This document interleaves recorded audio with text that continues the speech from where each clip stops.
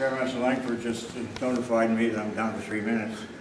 So, at this point, I'd like to open the floor up to questions that you might have on anything at all pertaining to the martial arts as you know them or as you think I should know them. If I get stumped on something, I'll get with the other grandmasters, and if they don't come up with something, rest assured, I'll make something up for you.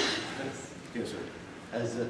With the centering exercises you were teaching, is there a drill or procedure we should go through to help that become more of an everyday thing and less of a neat trick we can do?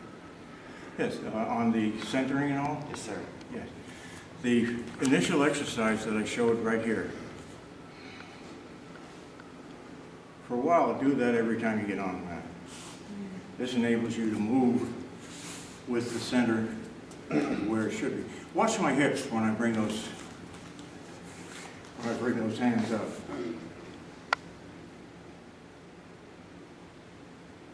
What happened? My hips came forward and my cheeks sank. I'm now centered from here to right directly between my legs. If I try to be strong, my hips will pop back. At that point, I'm not centered anymore and I'm off balance. I can be steered all over the mat. It frustrates the like I said, I'm 84 years old. I got out on the mat last month with some of our top competitors down in Charlotte. Olympians. Had them try to throw me. Say again? No, you're good. Continue. And had them attack. Well, as long as I'm centered. Sensei Stanley is a very good competition judo player when he doesn't bring his cigarettes. Boom! He was refereeing a match once at Camp Lejeune, and Stanley comes out against the shook up and down like this, and his cigarettes and matches dropped out of his teeth. Anyways, if he ties up with me, I don't have to have the kumikata. A grip is a grip, and I can use his grip just as easily as I can use mine. I don't have to grab him. If he comes into a technique, I make him overextend his hips. When he overextends the hips,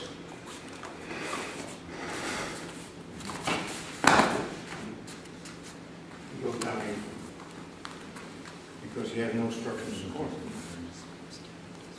You should say loose. When this modern day judo first came into being, the teams like they taught kumikata, how to fight for the grip. You know what my teams did? They came out one.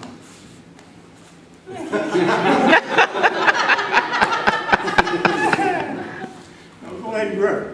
Gotcha. And for 5 years on the East Coast, the South team, which I was the coach for and captain of, 5 years in a row we took the East Coast United States Championships because we didn't fight for it, because we didn't get tired. But it all changed. Now we can give these principles to folks that are truly interested in it.